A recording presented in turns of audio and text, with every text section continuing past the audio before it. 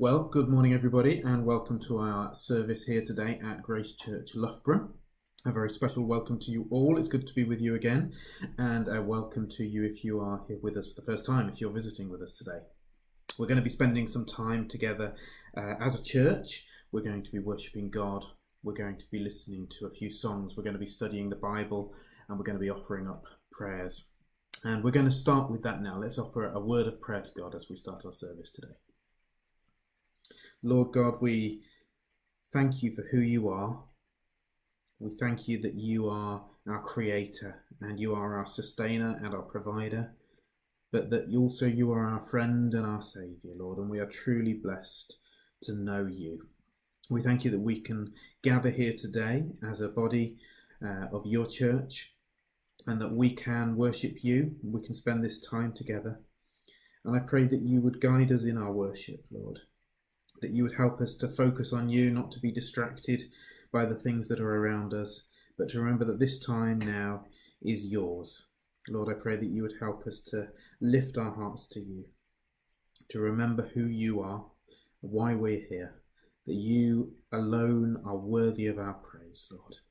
I pray that you'll bless our time, that you would speak to us through the reading of your word, the Bible, that you would speak to us through the songs that we are going to listen to, that you would speak to us through prayers, and that you would speak to us also, and perhaps especially so, through what Paul has to bring us in his sermon today.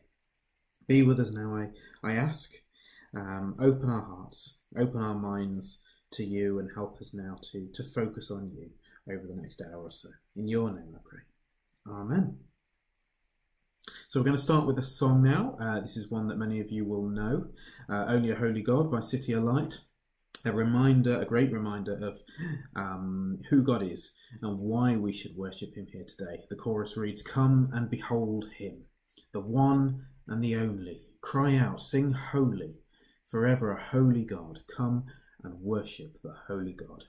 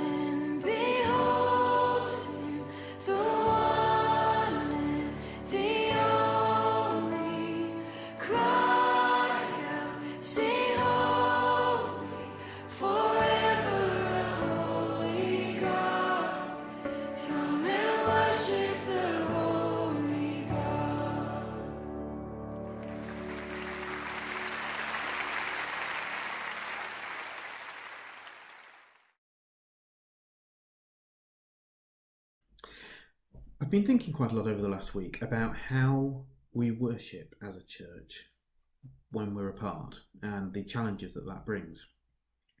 And I mean worship in the sense of how we direct our praise to God when we assemble together. I don't mean worship in the sense of how we enact our lives on a daily basis, in the sense we should always be living lives of worship, but specifically with what we do when we come together and we direct our voices and our hearts to God in praise.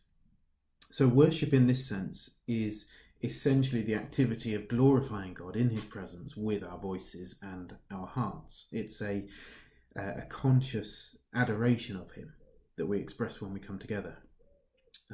The purpose of our lives, as you will know, is to glorify God and enjoy him forever. So our worship as a church is a direct expression of this.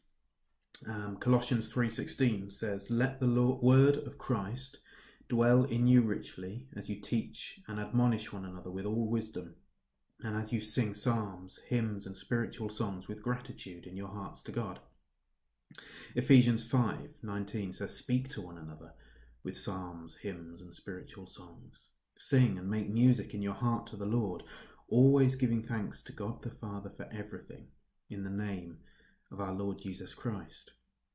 Hebrews 12, a slightly longer passage starting at verse 22, "But you have come to Mount Zion, to the heavenly Jerusalem, the city of the living God.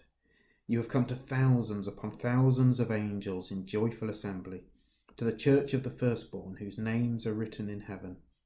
You have come to God, the judge of all men, to the spirits of righteous men made perfect, to Jesus, the mediator of a new covenant, and to the sprinkled blood that speaks a better word than the blood of Abel."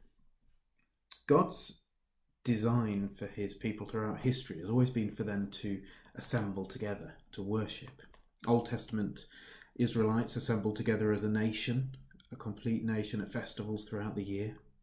Jesus started to then build the church as we know it during his time on earth, and we learn about the early church, don't we, in the book of Acts.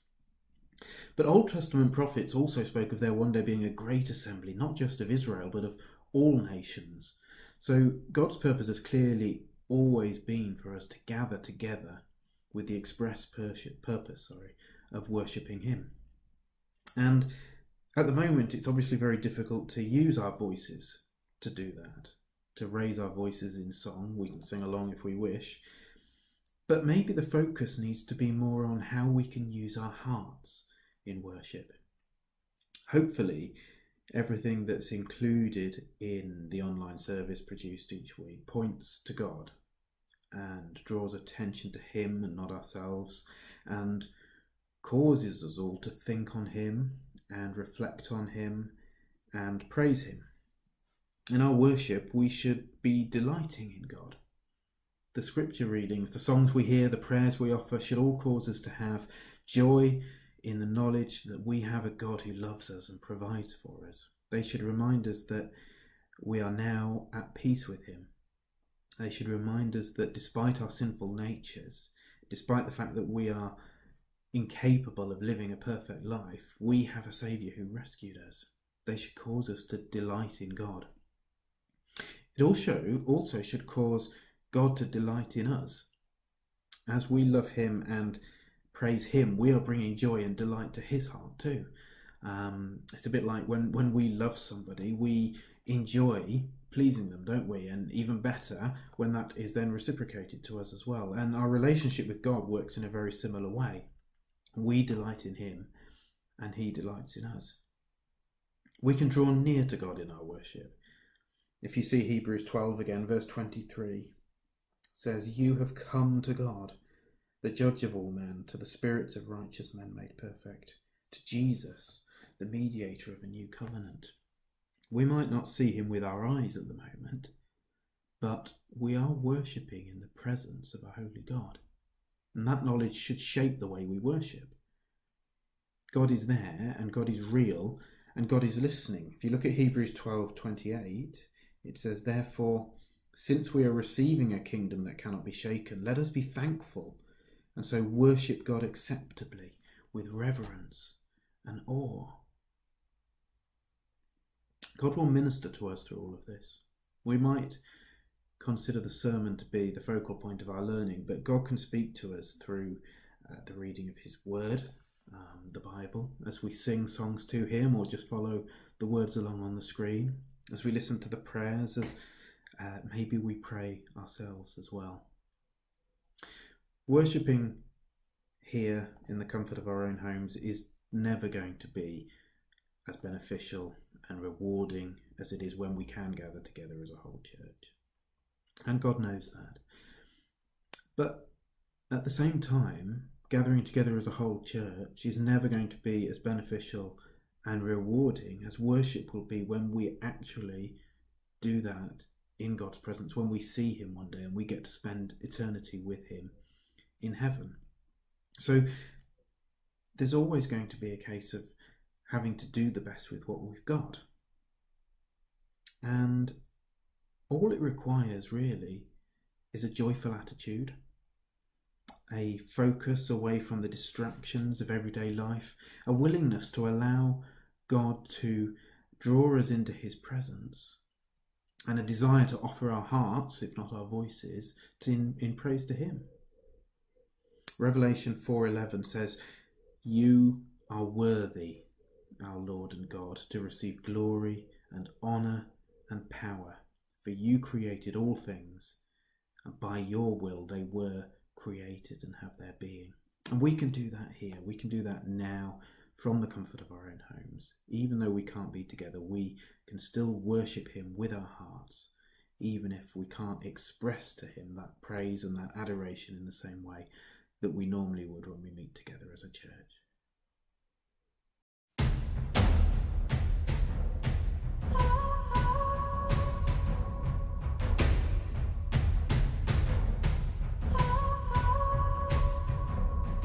Holy, holy, holy, Lord God Almighty. Early in the morning, our song shall rise to thee. Holy, holy, holy, merciful and mighty, God in three persons, blessed Trinity.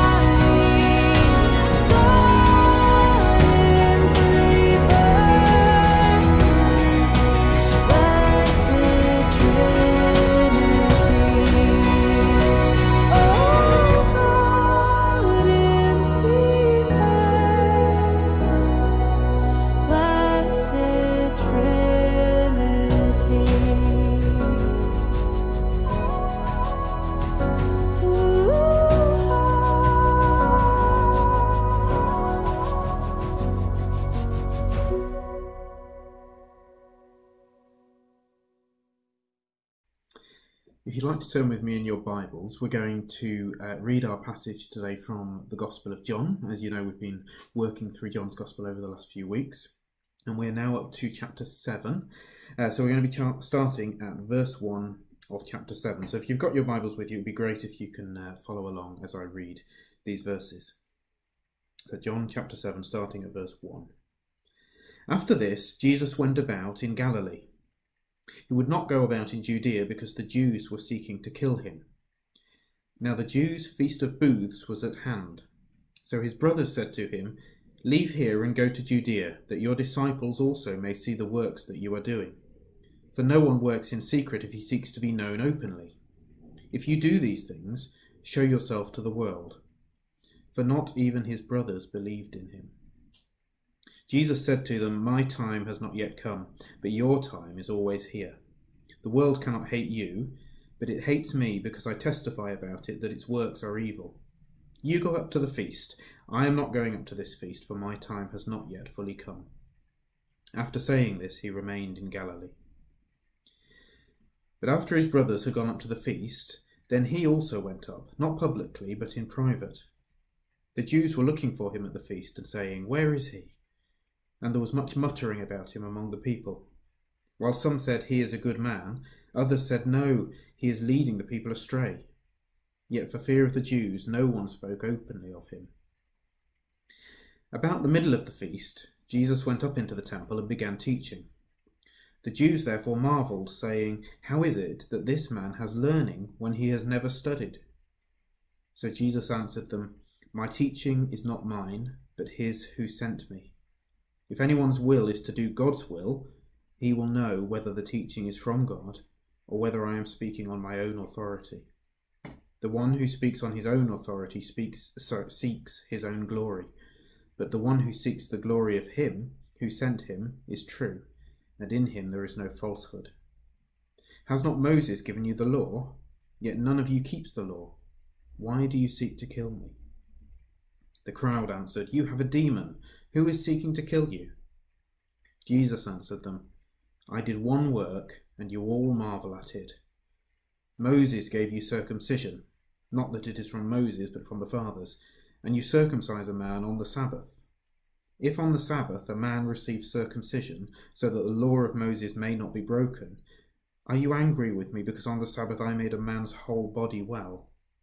Do not judge by appearances, but judge with right judgment." And we'll look forward to hearing what Paul has to bring us on that passage shortly. Before he does that, we're going to have another song, but before that, let's bow our heads in prayer together now again. Lord God, we thank you for your word. Thank you for the Bible. Thank you for the riches that it contains within it and for what it reveals to us and for what we can learn. We thank you for the opportunity to be able to read it freely and study it freely together. And I pray that you would open it up to us today and that you would help us to learn more of you and to learn more how to love you and how to live for you better as a result, Lord. Thank you that we are able to gather here today and worship. Thank you that we have the freedom to do that. We're very fortunate and we are very blessed, Lord. Help us not to forget that. Thank you for that opportunity that we have. Lord, I want to offer up today before you those who are struggling at the moment. Maybe people are feeling lonely. Maybe people are having issues with their health. Maybe there are issues with the family or work or money. There are various things that people can be anxious about, Lord. And I just pray that you would remind them that you are in control, that they have nothing to worry about, Lord, because you have a plan for each and every one of us, and that we have so much to look forward to when we can have that time spent with you in heaven in eternity, Lord. This life is a mere drop in the ocean, and it doesn't always feel easy. But Lord, help us to look to you and to fix our eyes on you as our friend, as somebody who loves us and cares for us and will always provide for us. Lord, help us to be able to support one another in these circumstances. It's a bit difficult at the moment sometimes when we have to be socially distanced. But Lord, I just pray that you would help us to find ways of being able to support one another and love one another more at this time. I pray that maybe we would return to normality soon. Lord, we don't want to be silly. We don't want to be unwise. And we don't want to be doing it before the time is right. But Lord, we do want to be able to meet together as a church. And we want to be able to do that soon. So that I pray that you would make that happen, Lord, so that we can enjoy being together as a church family, spending that time together again. Help us to grow as a church, Lord. Help us to be bold in spreading the gospel and speaking your word to our friends and our family, Lord. We want to see Grace Church grow. We want to see it become a bigger part of the community, and we want to see your work grow and your church grow, Lord. And I pray that we can be a part of that, and that you would help us to be bold and have the confidence and strength to see that happen, Lord. Lord, I pray now for the rest of this service. I pray for Paul as he brings your word to us, that you would give him the words to say that would speak to us all, and that we would all come away having learned more of you today.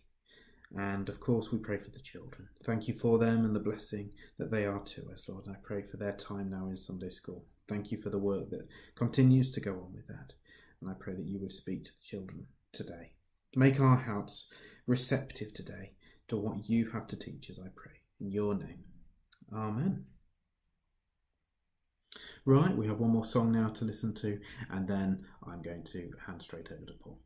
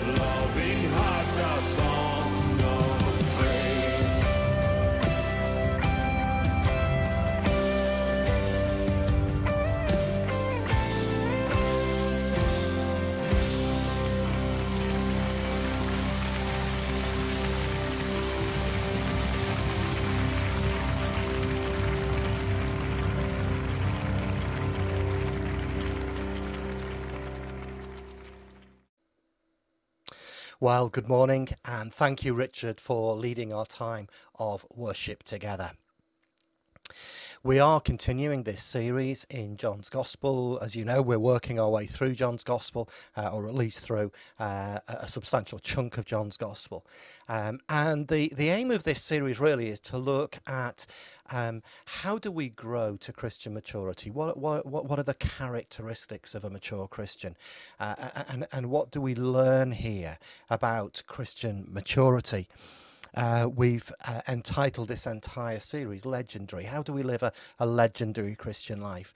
And of course, we've already explained this, but we're defining a legendary Christian life as one which is devoted to the Lord, one which pursues his pattern and his purpose for our lives, that being the highest calling that we can ever have, to follow the call of God on our own lives. That legendary life being living the kind of Christian life that turns the world right side up, as we see in Acts, that statement about the early Christians. And so we're looking at these passages not necessarily to draw out every single aspect of them, every single truth that is in there, but really to learn what does it mean to grow to maturity as the Lord's people. Now, as we come to this passage today in this first part of John chapter 7, it is a confusing passage as you read it, and certainly if you read it at sort of first glance, at face value. It can appear a little bit strange, as though the kind of things are bouncing around a little bit. It's not very clear what's going on. Jesus' brothers encourage Jesus to go to the feast. He says he's not going, but then he does go. He says it's not his time yet, but then he goes to the temple and starts teaching. And we could look at this passage and find it quite confusing and quite contradictory. And I think part of the problem here is that the English obscures a little bit what is going on here and what is meant.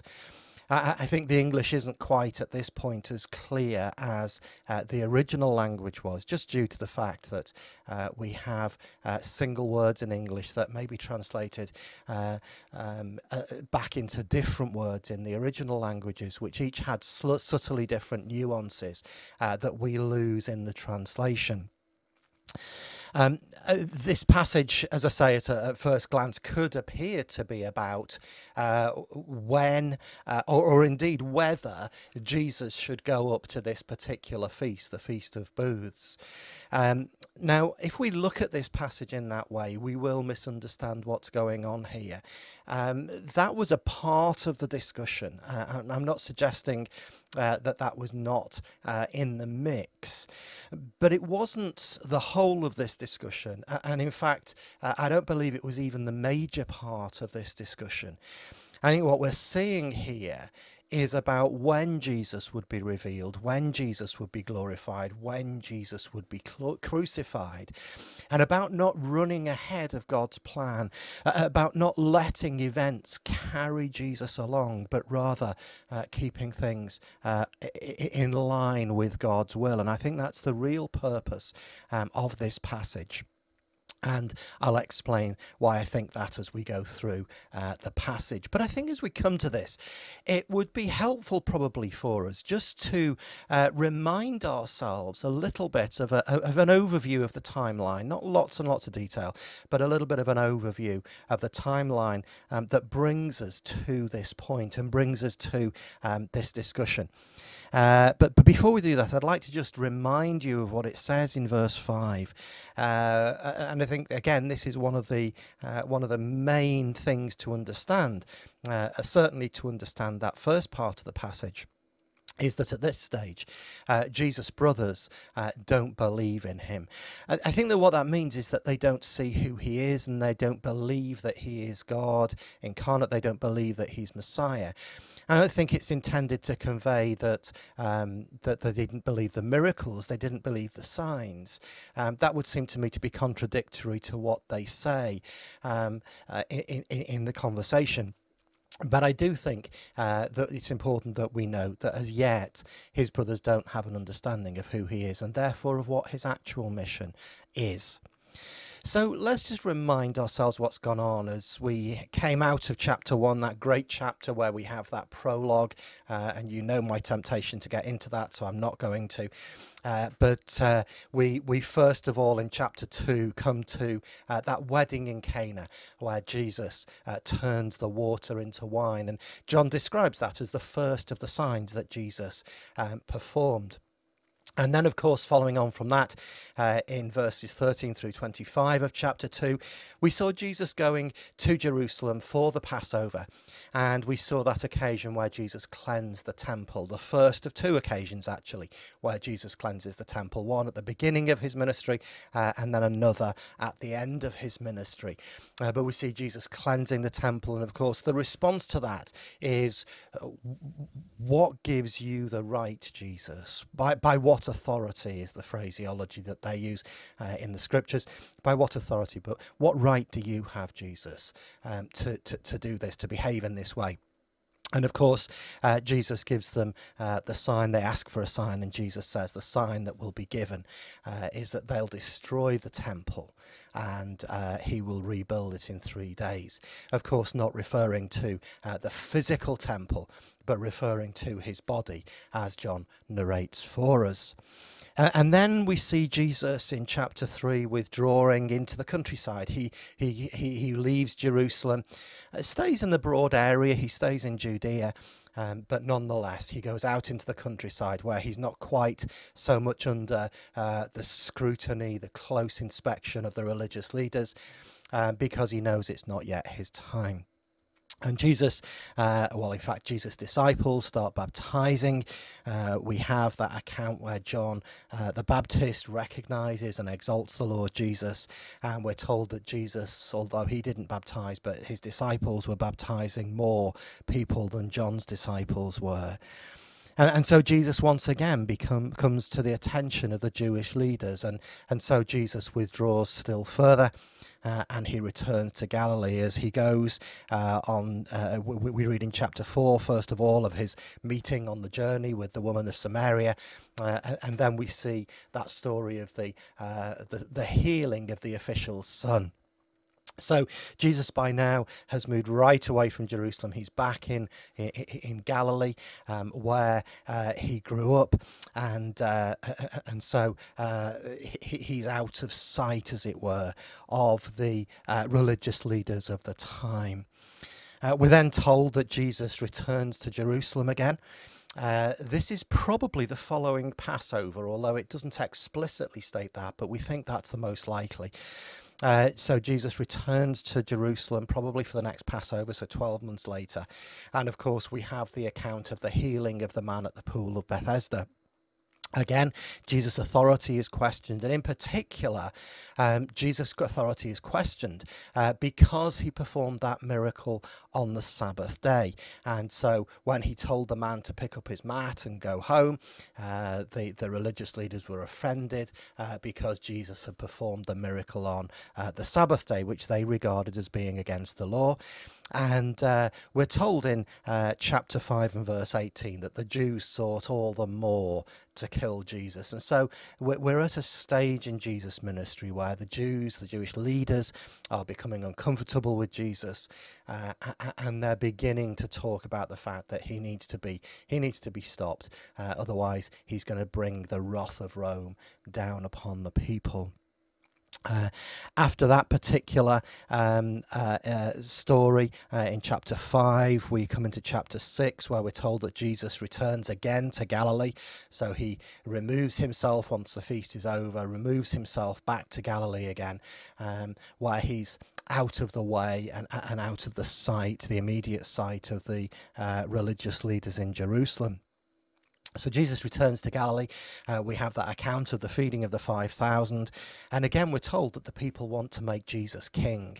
And Jesus, knowing that, he withdraws again because he knows that it's not yet his time for that to happen. That would be contrary to the purposes of God. And so we have Jesus walking on the water following the feeding of the 5,000, and then we have that bread of life discourse that we have been looking at over a number of weeks.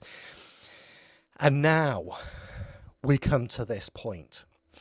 So what's been happening, you see, is that each time Jesus goes to Jerusalem, it creates problems, and those problems are twofold. Sometimes the problem is that the people want to make him king, and of course that's not Jesus' purpose, and sometimes it's the plotting of the Jews to prematurely end Jesus' life.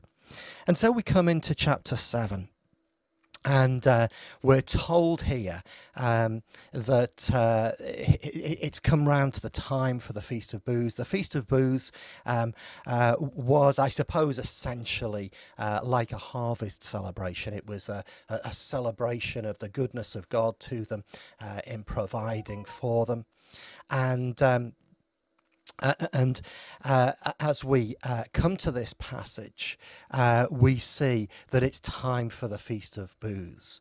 We see this conversation between Jesus and his disciples as we read through this passage. Sorry, not between Jesus and his disciples, between Jesus and his brothers. And his brothers have seen what's going on. Jesus, although he's withdrawn from Jerusalem and withdrawn from sort of being in the gaze of the religious leaders, has of course continued his ministry. We've seen, as we've already mentioned, the feeding of the 5,000. We've seen him walking on the water. We've seen that teaching and that discourse about the bread of life. We've seen many of his disciples deserting Jesus.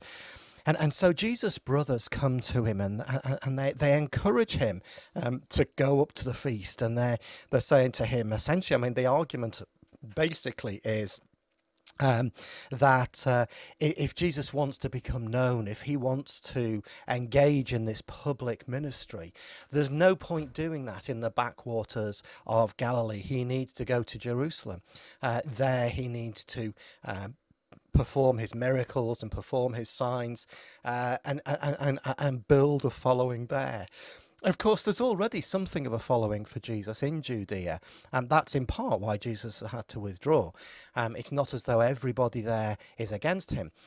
Predominantly, it would seem to be the ruling elite who were against Jesus because he's rocking the boat. But the disciples say, no, you need to. Sorry, the Jesus' brothers say, no, you need to go to Jerusalem. You need to be there, because if you're going to build a following, if you want this public ministry, you need to go where the people are, where the movers and shakers are within society. But of course, Jesus recognizes that they are not understanding God's purposes. They're not understanding God's plan. They're not following God's wisdom. What we've got here is a case of human wisdom rather than divine wisdom. We've got people following what seems to them to be a good idea rather than seeing things as God sees them. They don't understand who Jesus is. We've already commented on that. We're told they don't believe as yet. They don't understand really who Jesus is. They don't understand what his mission is. And so they're looking from a very human perspective and say, well, this needs to be the next logical step, Jesus. They're not seeing things as God sees them. They're not understanding the mission that Jesus has here on earth. And so Jesus gets into this discussion with them, and he talks about the fact that his time has not yet come. He points out to them that your time is always here. This is where the subtleties of the language begin to come in, because at some points the language would suggest that we have a long-term view, the plan of God for Jesus to die. At other points we seem to have more of a view of the immediacy should Jesus go to Jerusalem. And very often in Scripture we see this, where people are talking on one level and Jesus replies using similar language but actually shifting the conversation subtly. But often we lose that in the English translation. But the brothers of Jesus want him to go. They want him to start to build that following in Jerusalem and in Judea. But Jesus says, no, my time hasn't yet come. As I've already mentioned, Jesus sees two risks. One is of the people seeking to make him king. Now, of course, that would be dangerous for a number of reasons. One is he didn't come to be king, not at least in the sense that they understood that. Jesus is King of Kings and Lord of Lords, but he comes in the flesh on that first occasion. He comes not to take up the ruler's position, but to become the priest and the sacrifice. And the people don't understand that. And so there's a risk that the people are going to try and take him and make him king. Essentially that they're going to preempt Palm Sunday, that they're going to make Jesus king. And of course, along with that goes all of the risks of a Roman crackdown, of the Jews opposing Jesus and these kinds of things. And Jesus knows that's not God's plan for him. It's not God's plan that he becomes ruler in Israel. But then there's also the matter of timing, the Jews wanting to kill Jesus. And Jesus knows that there's a risk that if he goes up at this point, the Jews could arrest him and seek to have him killed. And you see, that is not what God wants to happen. God's timing is very, very clear that Jesus is to die at Passover. Not at the Feast of Booths. And so both of those risks would take Jesus outside of God's purpose, outside of God's plan, outside of God's will for him.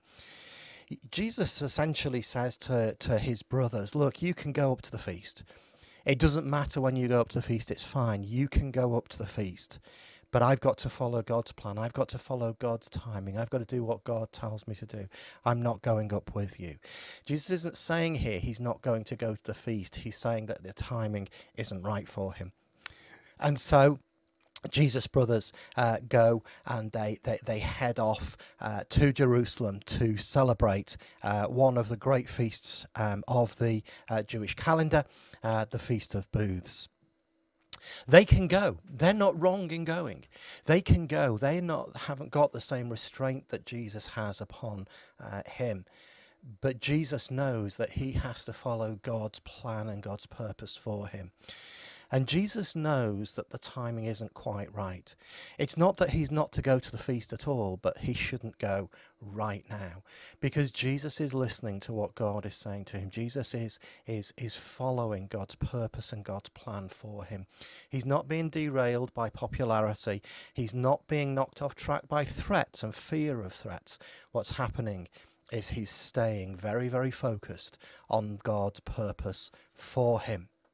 Well, we know that Jesus goes up to the feast, and partway through the feast, he goes into the temple. But what we see first of all is that when Jesus first goes to Jerusalem, he does so privately. He does so not with a fanfare, not drawing attention to himself. He does so just anonymously. He turns up at the feast. And what we find is that there is something of a hotbed of discussion, a hotbed of rumour, of conversation, all very hush-hush, all under wraps for fear of the Jewish leaders. But nonetheless, a real discussion. Where is Jesus? What's he doing? Why isn't he here? Where is he? And there's this muttering, as it says in verse 12, the people muttering under their breath, muttering to one another what's going on. And of course, there's no real agreement about who Jesus is. Some people think he's a good man. Others think he's leading the people astray. But all are intrigued. All are looking. What's going on? Where is Jesus? Why isn't he here? And so we see that actually Jesus was spot on with not going at that early stage and going anonymously. The risk of the people overreacting to him was very, very real, and that is seen in this passage. But then, partway through the festival, Jesus goes into the temple. And this time he doesn't go into the temple to cleanse it. He doesn't go into the temple and start performing miracles and signs. He goes into the temple to start to teach. And we're told that the people were amazed at Jesus' teaching. In verse 15, we're told, the Jews therefore marveled, saying, how is it that this man has learning? when he's never studied? How is it that this man speaks with the authority that he does? Where did this wisdom come from? He's never studied under any of the rabbis. What possible explanation is there? They recognized that Jesus spoke with authority. They recognized that Jesus spoke truth. They recognized the quality of Jesus' teaching. And yet they couldn't understand how any man could teach in that way when he hadn't studied for years under one of the great rabbis. And so they're confused. But Jesus continues teaching, and he addresses their response to his healing of the man at the pool of Bethesda. Now, obviously, some time has passed since then. Jesus was withdrawn following that, and so on, as we've already seen. But Jesus comes back to that theme. And he tries to just settle things a little bit. And the first thing that he does is that he points out to them that they're guilty of double standards. They're guilty of double standards. But he starts off by challenging them about their reaction. Why are you trying to kill me? Why are you trying to kill me? And of course, the people react to that, and some of them say, well, he's got a demon, no one's trying to kill him, what's he talking about? There's no one here trying to kill him. What on earth are you talking about, Jesus? But of course, Jesus knows that that's the truth, not necessarily of every single person there. In fact, probably not of every single person there, but certainly of the people in power. That most definitely was their intention, and we've already seen that recorded in John's Gospel on numerous occasions. But what Jesus does then is he takes them and he teaches them, he demonstrates to them that on the one hand he is proving who he is by displays of power, but those aren't just random displays of power that ride roughshod over God's law. You see, they had a real problem because Jesus was healing on the Sabbath. And Jesus says, look, there's a complete double standard going on here. To do that, to understand this, we need to just understand a little bit about the Sabbath. So the Sabbath was the day of rest. It was the seventh day of the week. And in the law of Moses, it says that you are not to continue your ordinary work, your day-to-day work. It's a day of rest. Now, the Jews, and in particular the rabbis and the leaders, had sought to define what work meant. Of course, what God has said is just refrain from your normal work, take a day off and use that day as partly as a day of rest, but also very symbolic of the spiritual rest and all sorts of things going on. We're not going to do a study on the Sabbath today. But that was what was going on, and so the Jews had lots of rules and regulations about what you could and couldn't do on the Sabbath. But there was another law in the law of Moses, and that law said that when a woman had a child on the 8th day, she was to take him and she was to offer sacrifice and to redeem him. As the way that things worked in Jesus' day was, if you had a child the day before the Sabbath, on the day of preparation, if a woman delivered a child on that day, it gave them a problem, because the question was, should we circumcise the child on the Sabbath, or should we not? In other words, should we disobey the 8-day rule, or should we disobey the working on the Sabbath rule? And Jesus points out to them that these things aren't intended to be just absolutely rigid rules, that what they've done is they've made these things unworkable. They've built contradictions in because of their misunderstanding of the scripture. And Jesus points out that they would consistently and regularly break the Sabbath. The normal duty of the priest to whom the child was taken involved circumcising children. They'd be doing that on every day of the week. And yet, when it came to the Sabbath day, they didn't stop doing that. They didn't have a day of rest from their normal work. Instead, they would see the 8-day rule as superseding the Sabbath rule. And Jesus comes and he says, look, what I'm doing is exactly the same as what you're doing. Out of obedience to God were seeking to do good. In their case, they were circumcising the child. In Jesus' case, he was healing a man who needed healing. And Jesus is saying, look, you're judging me because I did this on the Sabbath, and yet if you think through properly the principles of what you're doing, what you'll see is that I'm acting in the same line of thought that you are using. I'm not overturning your rules. It's just that you are blinkered to what is going on here. You're refusing to see it. And he talks to them in this way. And of course, Jesus wraps up this passage in verse 24, or John wraps up this passage in verse 24, but Jesus wraps up this discourse by telling the people to judge not by appearances, but with right judgment. Do not judge by appearances, but judge with a right judgment, Jesus says to the people.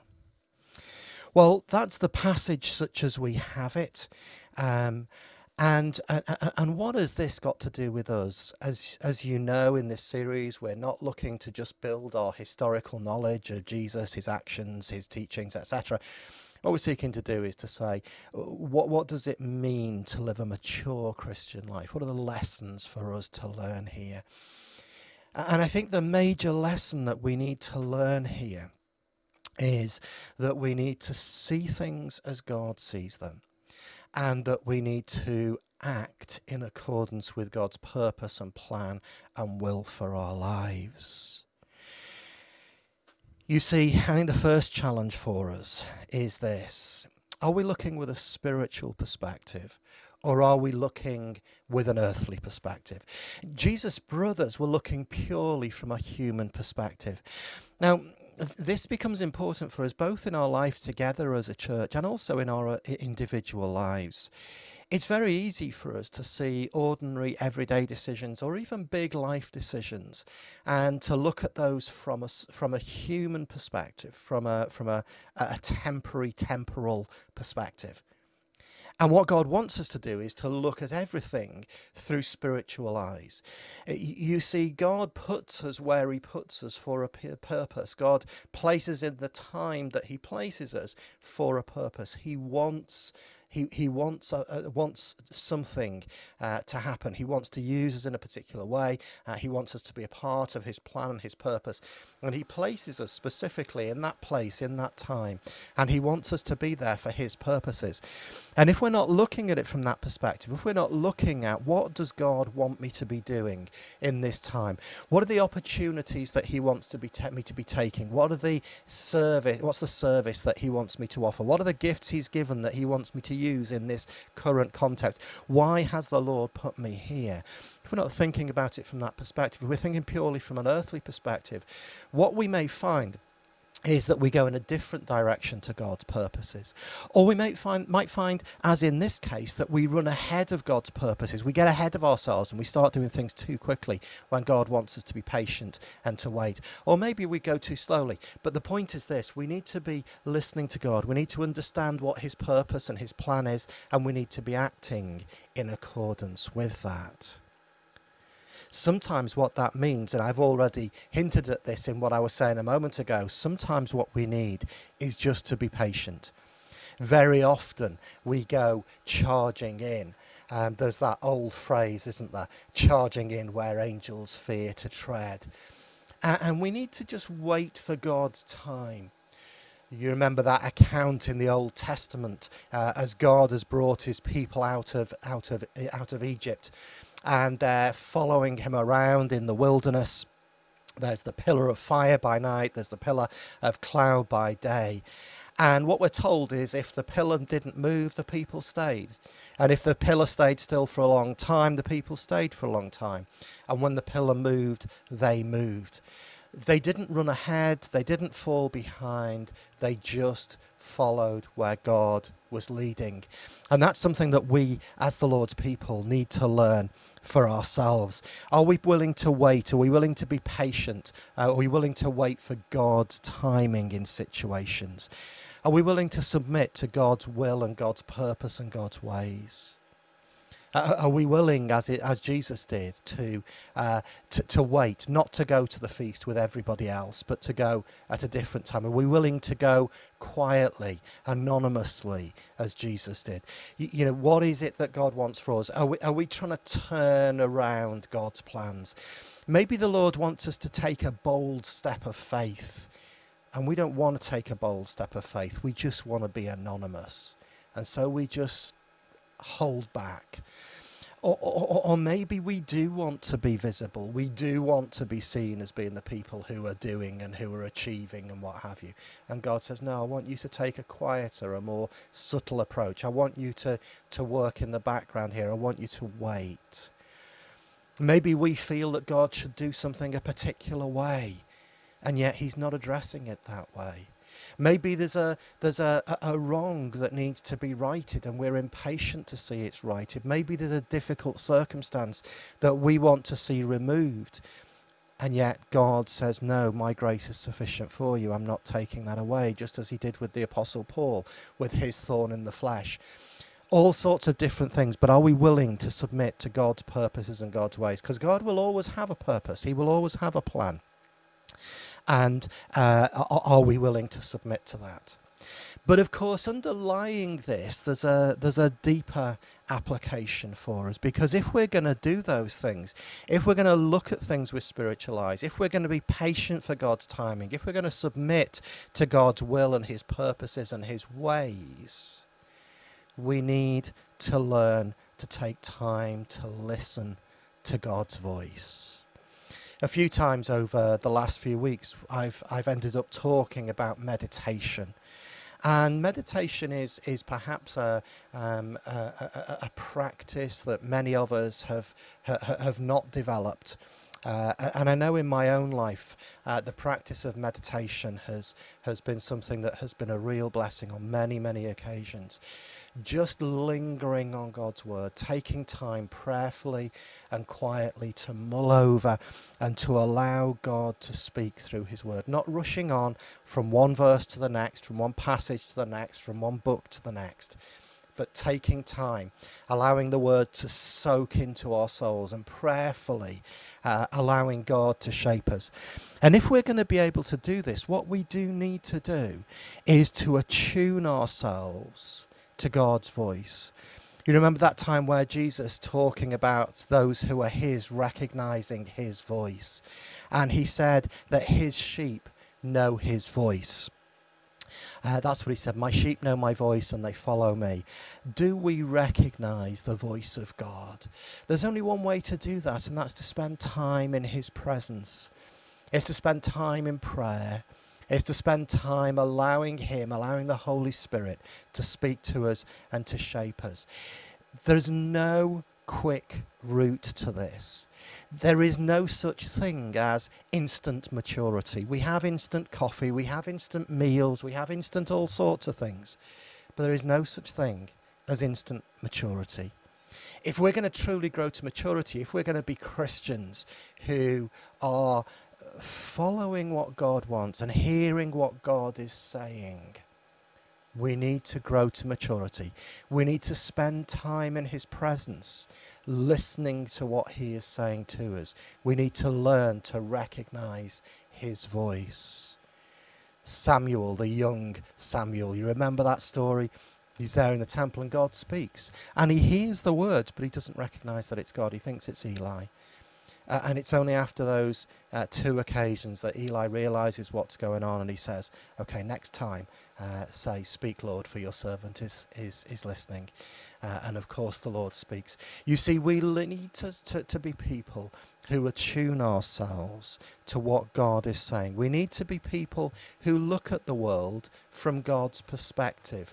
We need to be those who are attuned in, who are able to recognize the Lord's voice, who are willing to be patient and to do things in the Lord's timing, who are willing to submit and do things the Lord's ways.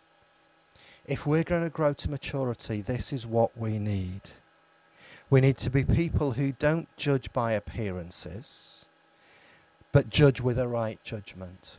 We need to be people who believe what God says. We need to be people who recognize when the Lord is speaking and are in touch with him, just as the Lord Jesus was. And indeed, just as many of his followers were. You remember the Apostle Paul talked on occasions about he had a plan to do such and such, but the Lord prevented. We need to be people who listen to what God is saying, who learn to recognize his voice, and who then submit and obey him. So that's my takeaway for us for today. Do not judge by appearances, but judge with right judgment. We're going to just close in a time of worship, and then I'm going to pray to close our time together.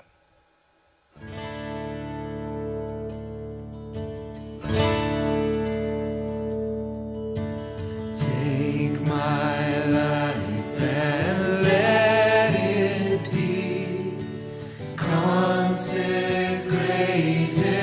Lord, to thee. Take my hands and let them move at the impulse of thy love, at the impulse of thy love.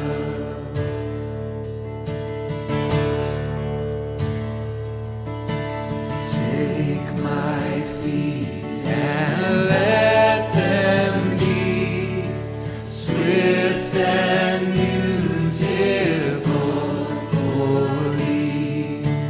Take my voice and let me sing, always only for my King, always only for my King.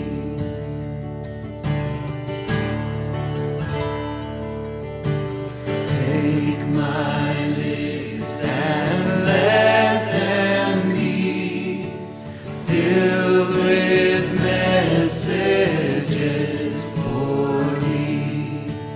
Take my silver and my gold, not a mite would I withhold, not a mite would I withhold.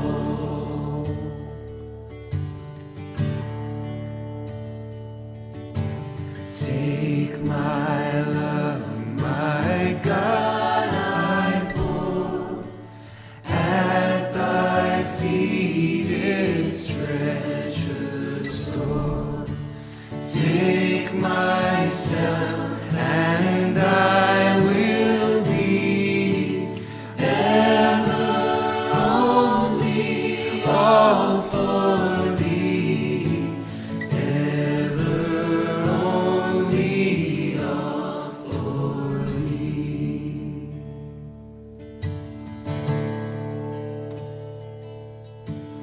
Take my life and let it be consecrated, Lord, to thee. Take myself and I will be ever only all for thee, ever only all for thee. Take myself and I will be ever only all for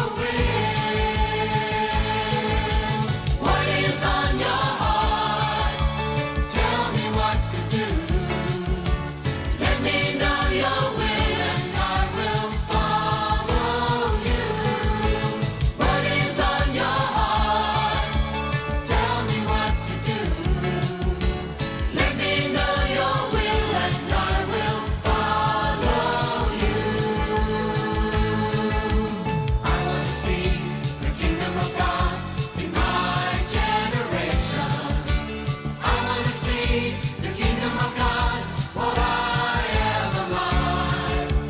I want to give my life for something that'll last forever. Oh, I do like, I do like, I do do your will. What is on your heart? Tell me what to do. Let me know your will and I will follow you.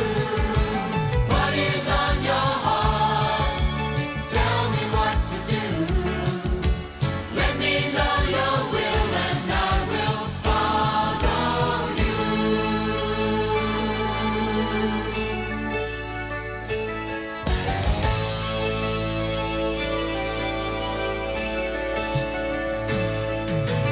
I want to see the Lord come again in my generation. I want to see the Lord come again while I am alive. I want to give my life for something that'll last forever. Oh, I do like to do your will. Oh, I do like to do your will. What is on your heart? Tell me what to do. Let me know your will and I will follow you. What is on your heart? Tell me what to do. Let me know your will and I will